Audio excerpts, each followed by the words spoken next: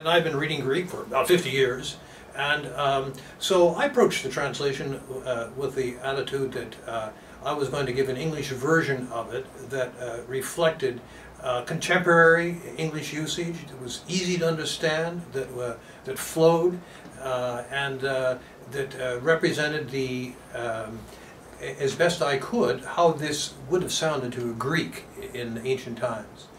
I'm not really an expert on other translations. I have looked at them, but I'd hate to compare my translation with theirs. In a way, a translation is always a very personal thing. It's how you understand the language. And I've done Greek for many years, and so I have a pretty good idea of how what it means and how it means. And I try to find an equivalent English expression for the Greek.